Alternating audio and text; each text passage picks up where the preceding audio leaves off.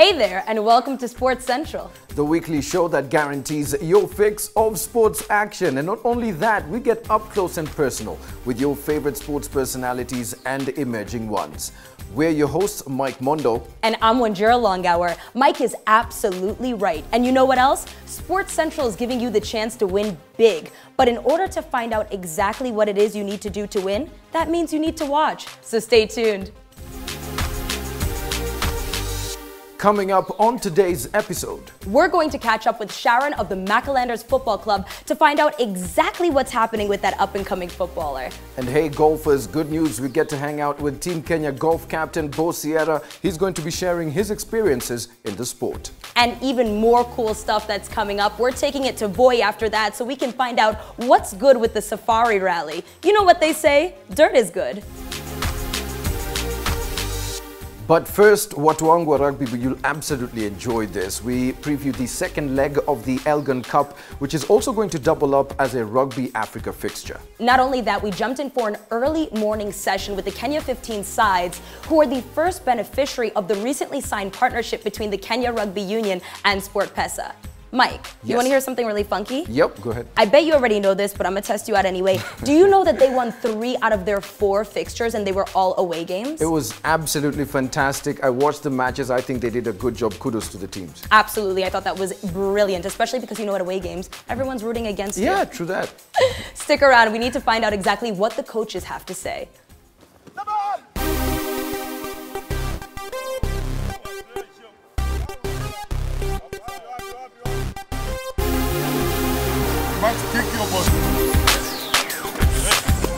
Playing Uganda, we know that they'll come hard on us. They'll be physical, so we can't afford to make mistakes. Every bit of possession we have must count. So, as you've seen in our session, that's what we're working on. When we have the possession, it must count for something. It must score points of that. Playing away in Brazil, playing away in Uganda, and also playing against Zimbabwe and Namibia, you can see out of 4 we have 3. So it's a good preparation for us. It's a must-win for us. So as to win the Elgon Cup first. It's a 2-in-1 game, Elgon Cup and the Car Cup. For us to win the Elgon Cup and also for us to be number 2, depending on how the game will go with Zimbabwe and Namibia. If Zimbabwe beat Namibia and we win this game, we'll win the cup. But if they beat Zimbabwe, we'll become number 2. So it's as good as it's an improvement from last year. From 3 to 2nd, that's an improvement. Sports PESA coming on board, it makes our work even easier as a technical bench, because you now do not manage issues to do with allowances, nutrition. This is, must say, it's one of the greatest gifts the Kenya 15s team has, for a simple reason. These boys have been performing quite well with literally nothing. And we thank God for that, because we've been hopeful that if we perform well, definitely somebody out there will notice. Please come out in numbers, support the boys. This is the first home game. It's rarely that the team gets a chance to play at home. We're glad that nowadays we have at least 3 to 4 matches at home. So come out in numbers, support the guys. It's a big one. We want to finish in the top 25, so this match is very important. This is home. So there we're just going to do everything possible to make sure we come out with a win. Get to go. Get to go. Box, stop. 3, 1, Kenya. Well, the squad looking absolutely perfect and ready for the weekend, right? Oh, the squad is in formation. It's lit. I am ready for some mouth-watering rugby action this weekend. Indeed, absolutely. Well, recent performances by the Harambee Starlets has shown that women too can represent the country and do an absolutely fantastic job at it. Mike, I love to see a woman in power, especially when it's with a ball. That's why we caught up with Sharon of the Macalanders Football Club, which is featured in the Kenya Women's Premier League. Now get this, you can't go anywhere because she gives a fantastic point of view from a lady's perspective.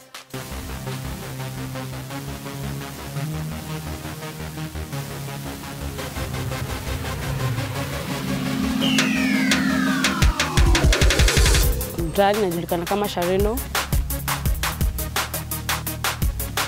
Nimecheza ball for over 18 years na nilianza timu nyingine inaitwa Mbotela Kamaliza FC Mbotela huko Jogo Road.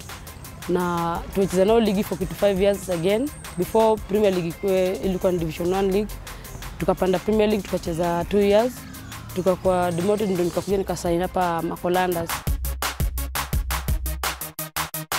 Timu ya Madem iliyoko kando kiasi ikapewa jina tofauti inaitwa Makolanders FC, yenye imekuwa ikicheza league tangu hata before nzaliwe. So nimekuja nikaipata. So that's the more reason why niliona from the other side ya mtele kamaliza nikamkuwa timu yenye iko experience kiasi. Challenges za bole ya Madem, naweza sema tu Wakenya ku-embrace Madem kama footballers ndio imekuwa issue, but sasa sisi wenyewe kwa kiwanja hatuoni nika tuna problem. Tumeshaendelea nao, tumegrow nao, tuliipata yani kwa damu.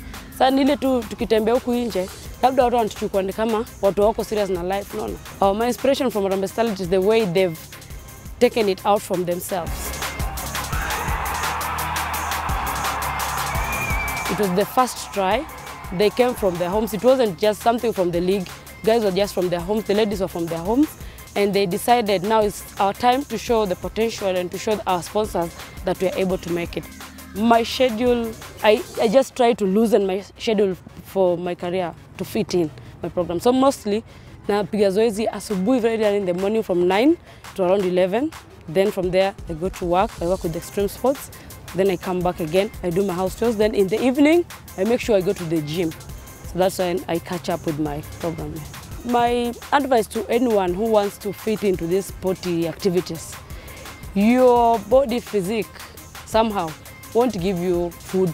It won't put food on your table. It is what you do with your body that will bring you something out. So if you choose to be a sports person, don't mind how people are uko masculine or something. You see, it's all about God's creation. It's all about these things that take place in our pitches and maybe in all the other sporting activities. In women's team, I support Arsenal ladies, and I have my favorite player. Her name is Ashola from Nigeria. And in men's team, I support Manchester. So that's how my life is confused. My advice to the parents and the guardians who are staying with their kids in the house: if your kid is talented in some way, or maybe if he or she is a footballer or tennis player or something, borrow it from Wanyama's family. Nobody's doing a proper job, you can say. Nobody's doing a white-collar job. Mostly, I support sports. There's a lot of things and opportunities passing at your doorstep because you've locked your kid in. Did you just witness all that dopeness? Wow, I'm a new fan now. Ladies football, that's what I'm into. Wait, a new fan? Did you ever doubt us, Mike? Well, I could enjoy the uniforms. Like, think about it. You're so bad. Absolutely cool. Anyway, Sports Central does take a break. But when we come back, we get to hang out with Team Kenya golf captain Bo Sierra. Don't move a muscle.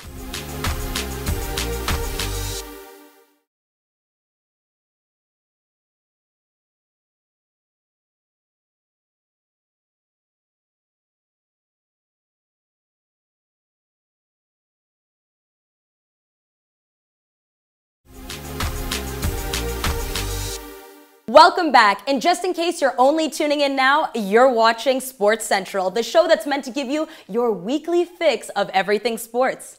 Most definitely. And speaking of fix, golf has grown a lot over recent years, especially because of competitions like the Kenya Open and Victoria Cup that matches local golfers with their international counterparts. And I know we keep talking about this over and over again, but we really meant it. We got to catch up with the Team Kenya golf captain, Bo Sierra, who gave us his perspective on both the sport and some of the most memorable moments of the sport in Kenyan history.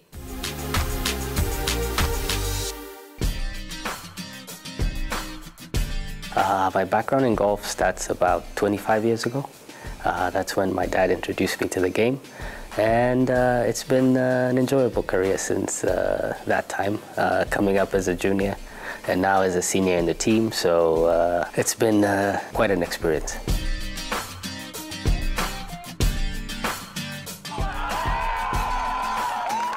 Golf is definitely picking up in Kenya because we have a lot of interest amongst the juniors and amongst other members of the society, people that ordinarily would not have had a chance to play golf.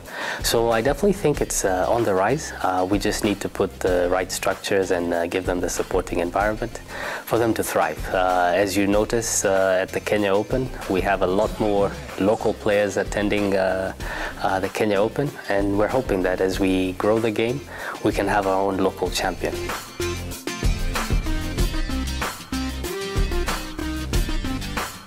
The one thing that is quite interesting with golf, it sometimes seems like a very passive sport because there's not a lot of physical engagement. However, one thing I've realized about golf is that mentally it forces you to actually play within yourself. It forces you to think throughout the course. It forces you to be very disciplined. It has a lot of mental aspect to it. The physicality is also coming along with golf. As you see, some of the big names in golf tend to be very muscular these days, so we're bringing in the physicality aspect, and yeah, I mean, it's definitely a sport on the upswing. One of the best highlights of my golfing career tend to be the Victoria Cup, coming down the last hole and needing to half my match and having my opponent put the ball where he did. I think I was able to just muster up the confidence and the comfort to just play within my talents, and I was able to secure the point for Team Kenya. So that was a proud moment for us.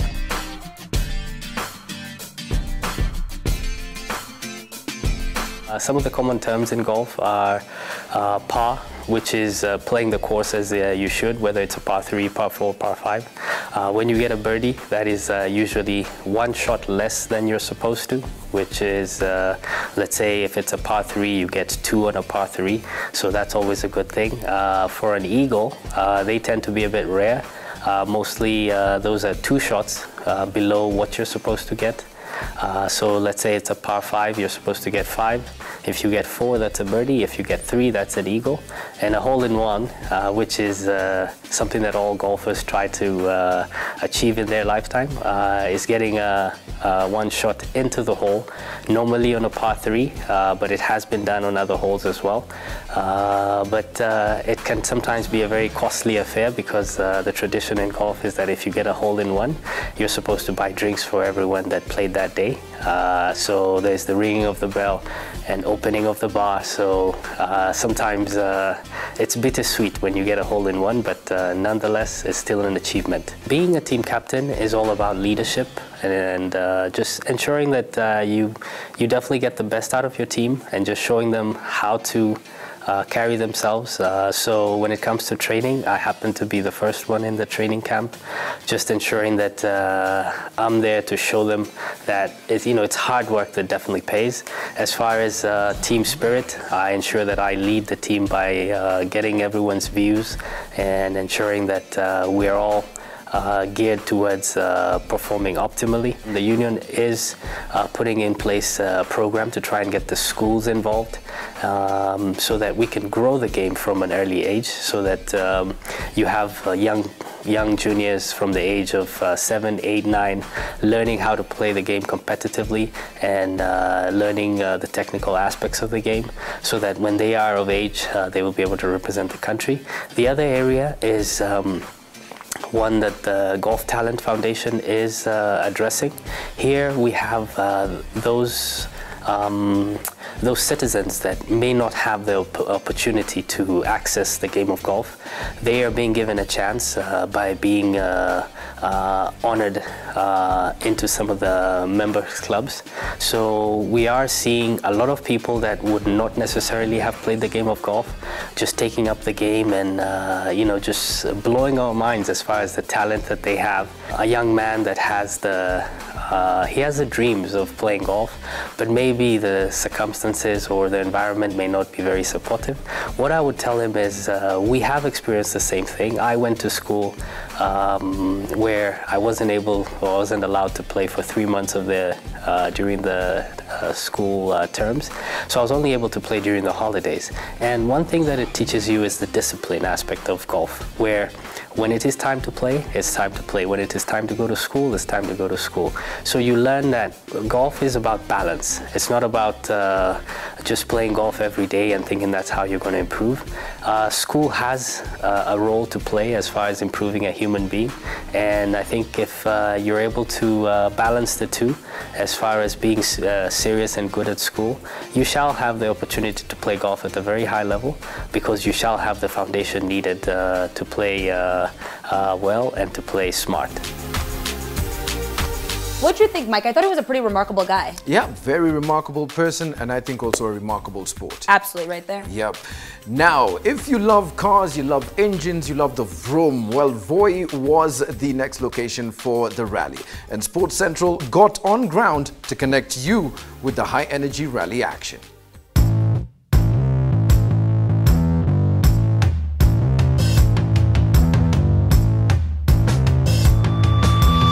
All roads led to Voi as motorsport enthusiasts as well as rally drivers headed for the fourth round of the KCB Kenya National Rally Championship, which revisited historic terrain in Taita Taveta County.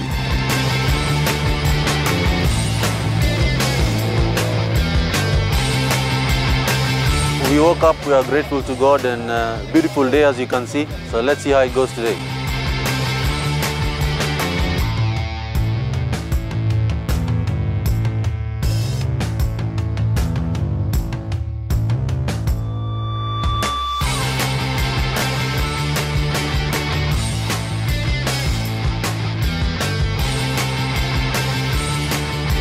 The drivers flagged off to the course that would prove extremely savage, knocking out a number of challenges as they battle for the coveted #1 spot.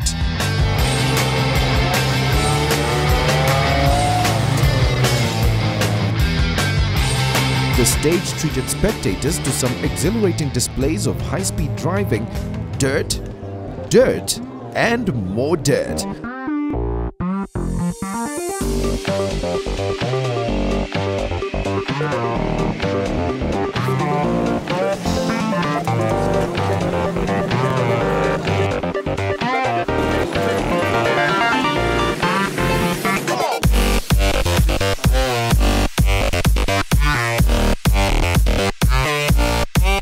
This is a part of rallying I like. You get to see places you'd otherwise never see in your life. Part of rallying, life to fight another day.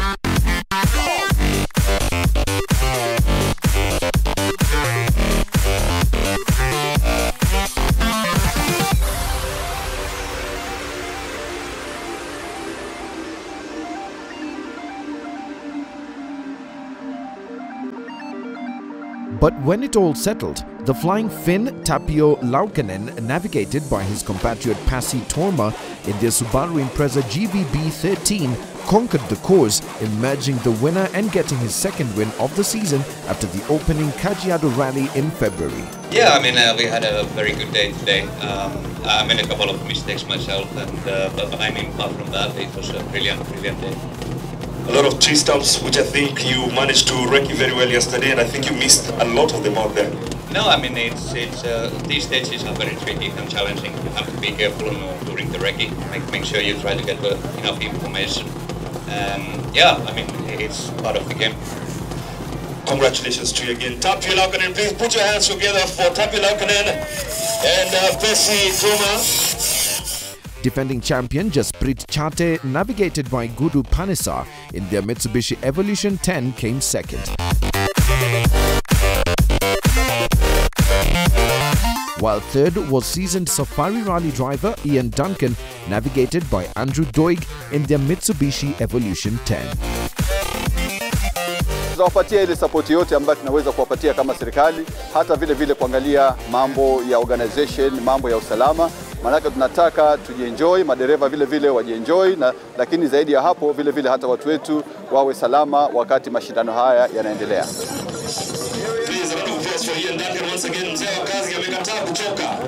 Please, that is Jesse Chafe together with Gugu.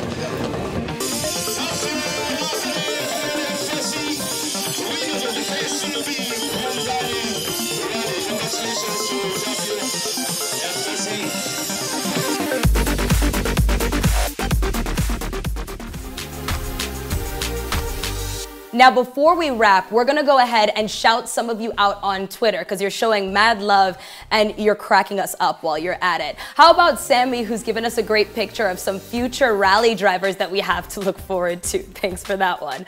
Also, Laura, can you relájate, Puki? Relax yourself a little bit. I see you talking about she can't believe she just sat through an entire sports show. She would never do it, but it was because of the hot people. I see you want those rugby players to come back. And also you've got Davy Kib Gibbs, Baba, you're just representing Team Mafisi to the fullest, saying, yep, and let me say this, Wanjira, you're the reason that they are hooked on Sports Central. Wow. I don't buy it. Speaking of which, you know what Team Mafisi is? Team Mafisi, let me put it this way. It's the only team that I'm not going to have contact sports with. Whoa. Team Ondieke, do you hear me? No, baby. No, you're never gonna get it.